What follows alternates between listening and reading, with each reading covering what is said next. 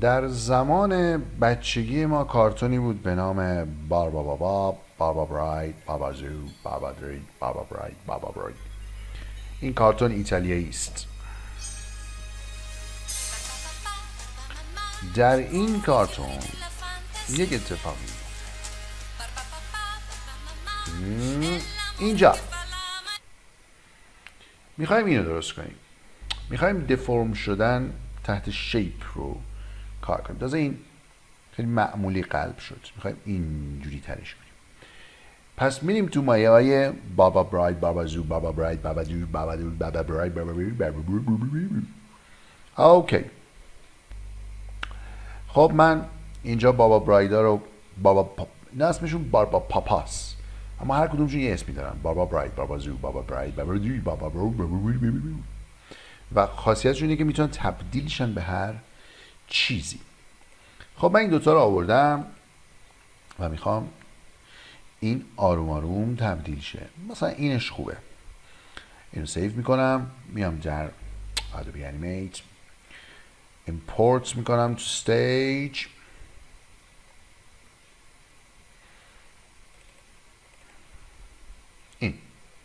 اینو به عنوان به قول معروف شابلون نگه میدارم.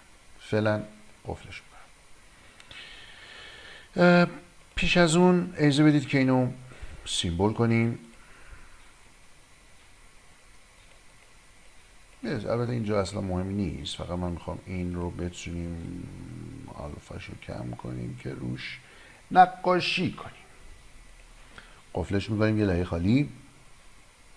اوکی. طبق معمول نقاشی ما شروع میشه.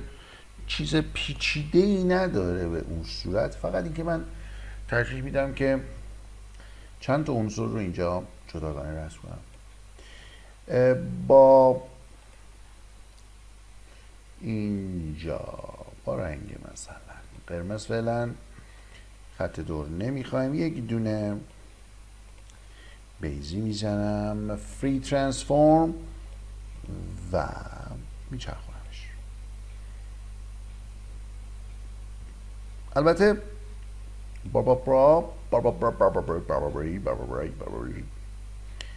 یک قصه دیگه هم دارن و اونم اینه که انتهاشون یه ذره پهن‌تره. چیکار باید بکنیم که اینجا بازتر بشه؟ الان بهتون میگم. تلفن جواب بدم. بله ببخشید، تلفن جواب میدادم، عرض میکردم. میارم اینجا و این رو کمی میکشیم با این فلش سفیده. این پوینت رو میاریم اینجا تر، اینم اینجا تر. یک کمی باید با کلیدای جهت نما روی کیبورد راحت تر کار کنیم و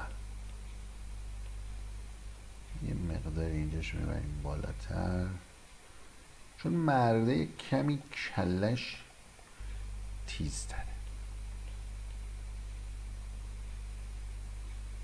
و خب این علالقاعده به این شکل.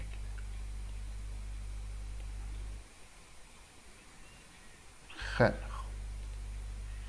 این سوژه ماست. یادمون باشه در این انیمیشن ما نیاز داریم به پوینت های این، یعنی ما نیاز داریم پوینت ها رو حفظ کنیم ولو حتی بیشتر، به خاطر اینکه میخوایم شکل بسازیم. خب این از این. اسمش رو میذاریم مثلا مرد، این یکی هم زن. من اینو خاموش میکنم و قفل میکنم. حالا میریم این خانومو میکشیم. اینو دیگه من با اجازهتون با روی یه لایه خالی با پن میکشم که راحت ترم. از اینجا تا اینجا، از اینجا تا اینجا، تا اینجا، تا اینجا، تا اینجا.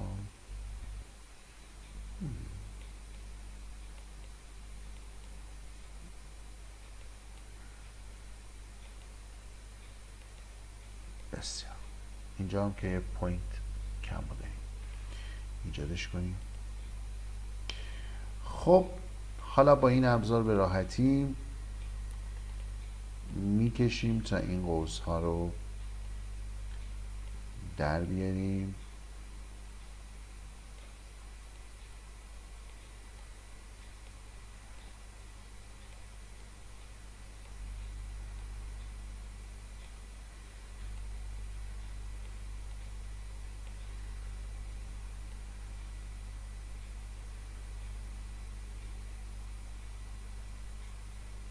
از اونجایی که دستش قرار نیست انیمیشن بشه من مشکلی با این ندارم، فقط تنها مشکلم اینجاست که لازمه با این فلش سفیده من این رو بیارم اینجا و بعد قوس صورتش رو اینجا تنظیم کنم و بله چیز خاص دیگه ای نیست. اینجا یه ذره باید قوسی تر بشه، اینه که من اینو یه ذره میکشم. اوکی نسبتا خوب شد. این اگر همشون انتخاب کنم میتونم رنگ داخلش رو انتخاب کنم، منتها پیش از این کار باید بیام با این و مثلا رنگ مشکی رو مشکیش کنم. درسته؟ خیلی خوب. خط دور نمیخوایم. حالا مشکل چشم هاست که من اگر بخوام بکشم باید اینا رو ببینم.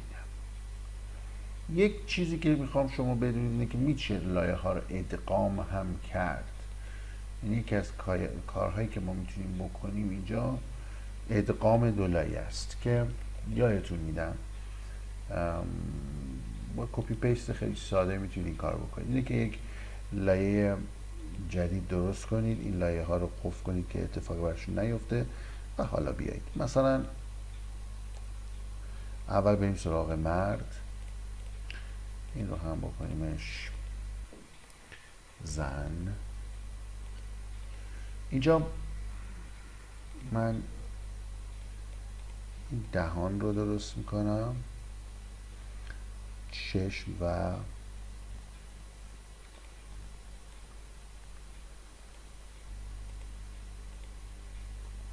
خط دور فقط ازش بمونه با فری ترانسفورم.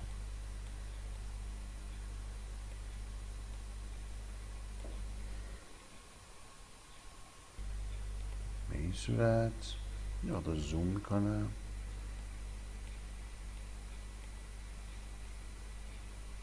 این اسنپ ما چون روشنه یه ذره گرفتاری درست کردم. من snap to guide to align رو برداریم. نه مثل که از اون نیست. snap to object. بله snap to object بود. خیلی خوب من اینو به عنوان چش اول کنترل سی کنترل وی اینجا فری ترانسفورم به عنوان چش دوم مردمک های چشم و بینی رو باید درست کنم. شیفت رو میگم دو تا دایره درست میکنم. این دایره رو رنگ دایره باید توش رو مشکی کنیم دیگه. خط دور نمیخواد، یکم کوچیکه. فری ترانسفورم زوم باید بکنیم. خب میذاریمش اینجا، کنترل سی کنترل وی میذاریمش اینجا، کنترل سی کنترل وی میذاریمش اینجا به عنوان سوراخ های بینی و کوچیکش میکنیم. هنوزم کوچیک‌تر. اگر دید که مشکل دارید با این قضایا، پنجره ترانسفورم که باز کنید میتونید اینجا مثلا بگید 50% کنید. ببینید به راحتی کنترل سی کنترل وی. اوکی خیلی خوب. و بعد اینجا و دستش رو رسم میکنیم. برای رسم دستش هم میتونیم از لاین به خوبی کمک بگیریم.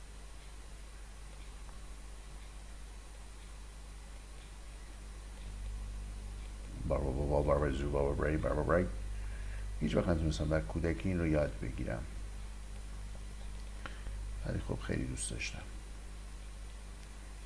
بابا عوض میشه.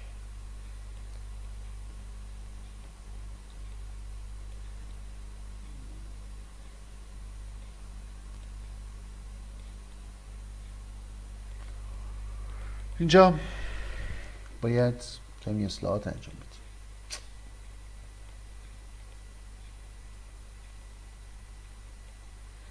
پوینت اینجا اضافه داریم. برش کردیم به این حالت. من اول اینجا رو درست میکنم، منتها با کمک convert anchor point اینجا رو قوس میدیم. اینجا تداخل که میکنه اشکال پیدا میکنه. اینی که من اینجا اصلا پاکش کنم از اول، از اینجا تا اینجا، از اینجا تا اینجا، تا اینجا تا اینجا، تا اینجا تا اینجا. خب این که تکلیفش روشنه. اینجا کمی قوسی،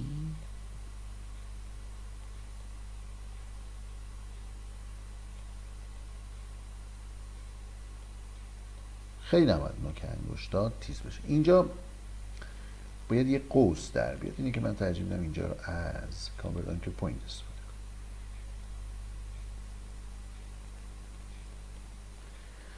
به این صورت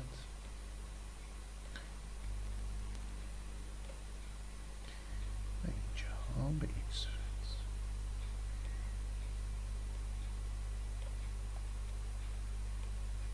اوکی، دستش رو هم در آوردیم. ما این دست رو لازمه که رنگش رو مشکی کنیم. موجه ها و چه شده هم تا فیلم طولانی میشه دیگه، اینا رو بلدید شما. من این دوتا رو طراحی میکنم، برمیگردم به شما.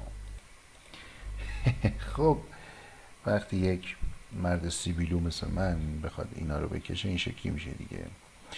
اوکی، شابلون رو خاموش میکنیم که اون عکس اولیه باشه که آوردیم. میمونن این دوتا.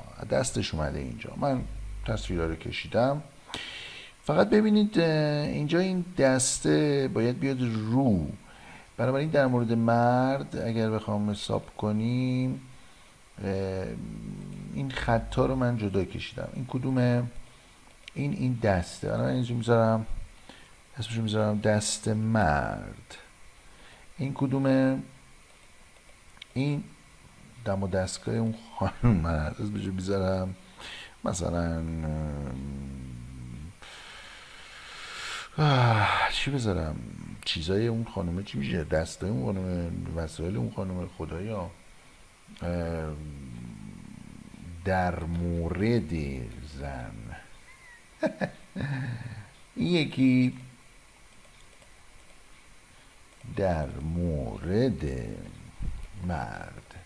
اوکی، خب در مورد مرد ما اینا رو قفل کنیم. یک قصه ای از اینکه این دستش باید بیاد بالای اینجا. بنابراین من این تیکر رو باید انتخاب کنم، کنترل ایکس، اینجا کنترل وی، اسمش هم بذارم دست مرد.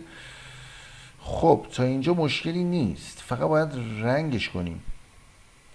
اینو میزنیم و مییم اینجا با رنگ خاکستری رنگش میکنیم. آیا رنگ شد؟ میذارمش اینجا. ببینیم چطوری میتونیم رنگش کنیم. ببینید من اینجا این خط رو میکشم و بعد این خط رو رنگش رو خاکستری میکنم. یه مقداری زوم کنیم. خب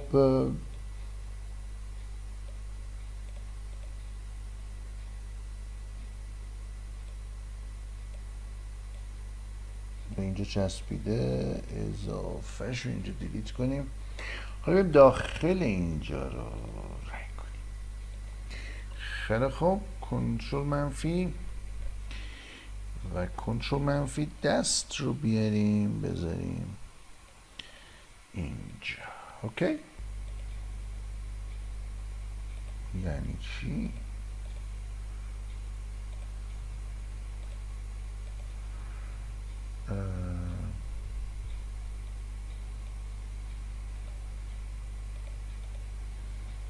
خیلی خوب. اوکی، حالا چه اتفاقی میفته؟ این شکل باید انیمیشن بشه. من چشمک رو میذارم در قسمت پایانی انجام میدم، برمیگردم به خود بدن مرد و طی مثلا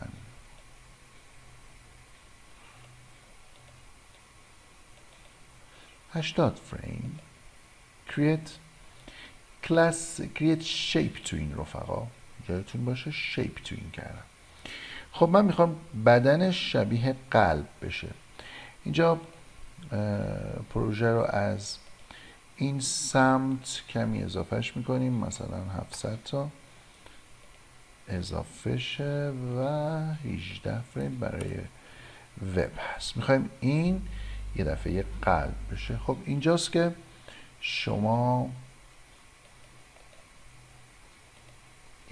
شما باید دستتو بذاری روی این لایه، اینجا یه F6 میزنی، بعدا دوستون بیایم در مورد اینجا. حالا اینجا میخوایم این تبدیل بشه به موشن، کاری نداره. اینجا که هستیم کافیه که بیایم و روی اینجا شکل قلب رو بسازیم. قلب چیزی نیست جز این حالت، بنابراین من اینو میارم میذارم اینجا، اینو میذارم اینجا و اینو میذارم اینجا، اینجا. خیلی خوب.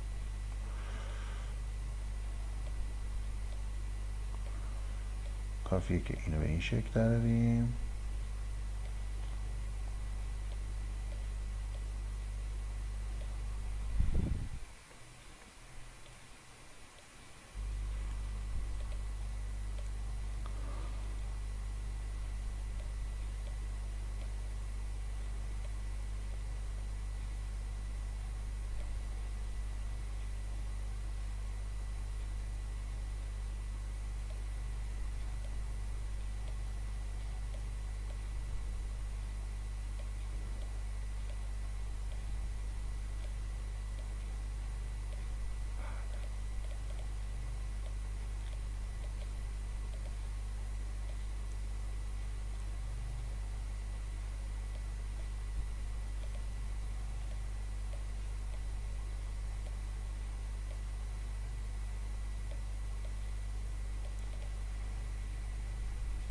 این آخه قلبه، یکی نیست به من بگه این قلبه. آخه مرد حسابی قلب بلد نیزی ما بکشیم، بیشتر شبیه 7.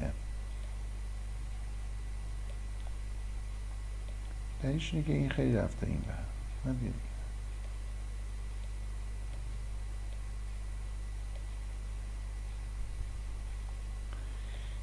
و کافیه که اینجا رو ما یه کمی تیز ترش کنیم.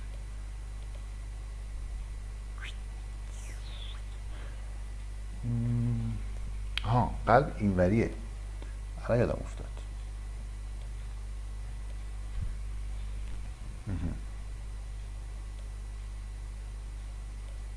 قلب اینطوریست.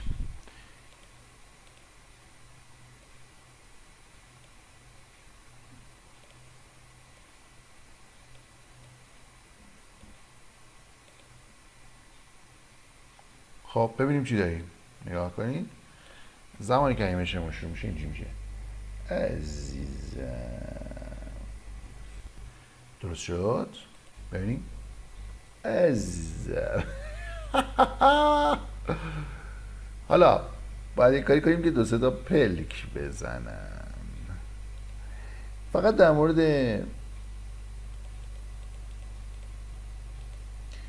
این مرد که به این صورت هست شما میبینید که یک خط دوری هم درش دیده میشه که باید اونو درستش کنیم. این شابلون رو من دیلیت کردم باز اومد. عزیزم، عشقم، عمرم، نفسم. فقط باید پلک بزنن که در ویدیو بعدی بهتون میگم.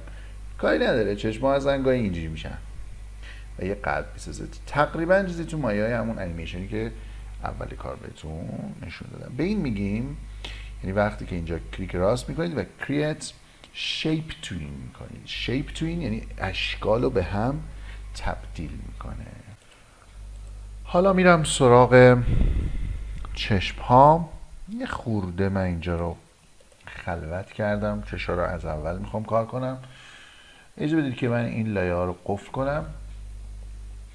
یه لایه خالی درست میکنیم و یه دونه چشم میکشیم. رنگ مشکی انتخابش کنیم. خط دور نمیخوام خط دور نمیخوام. اوکی. modify convert to symbol مووی کلیپ باشه کافیه. و حالا اینجا در قسمت کدوم سیمبل بود؟ آخری باید باشه دیگه، درسته؟ بله. حالا اینجا کار شروع میکنیم. ببینید من به مدت مثلا 155 تا نه بیا یه جور دیگه بسازیم. ببینید F5 بزنم 40 تا فعلا create motion tween کنیم. ببینید تو 5 تا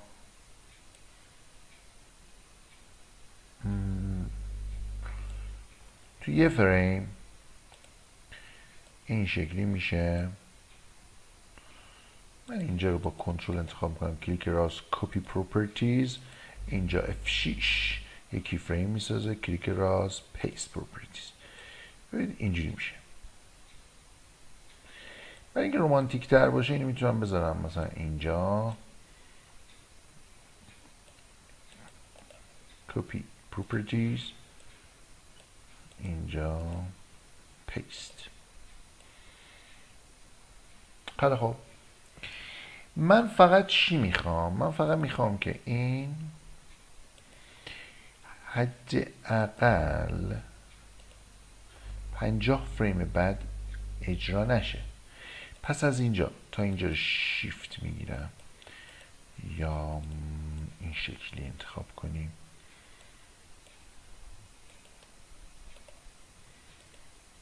ای بابا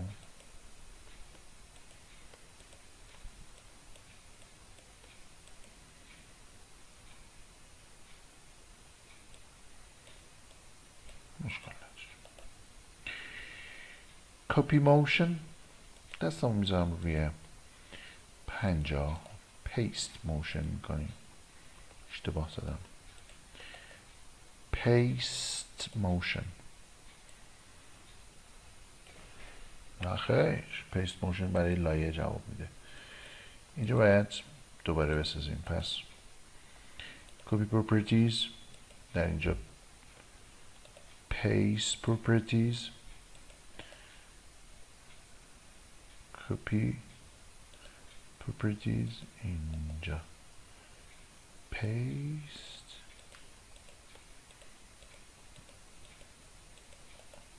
میخوام دو تا شما انتخاب کنم، نمیشه. خب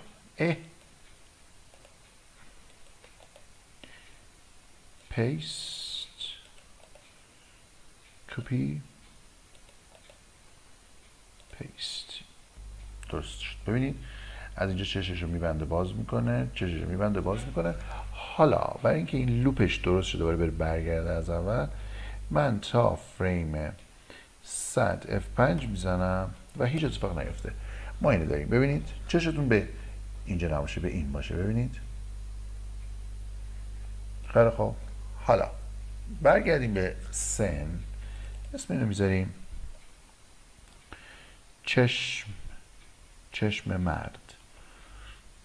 من اینو میذارم اینجا، منتها طبیعتا کوچکش میکنم، آلت شیفت میگیرم یا میذارم اینجا، کنترل سی کنترل وی،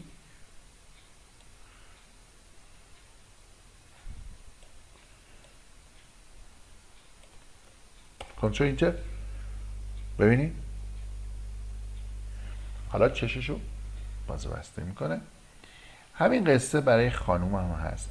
ببینید اولش چشم داریم تا چشمک بزنه. ببینید دو تا چشم داریم، چشمک هم داریم. اینجوری شد که بابا زو، بابا براید، بابا بروی، بابا بو، بابا پنس، بابا رو، بابا دیز، بابا دوز، بابا دریز، بابا درایم، بابا دوز.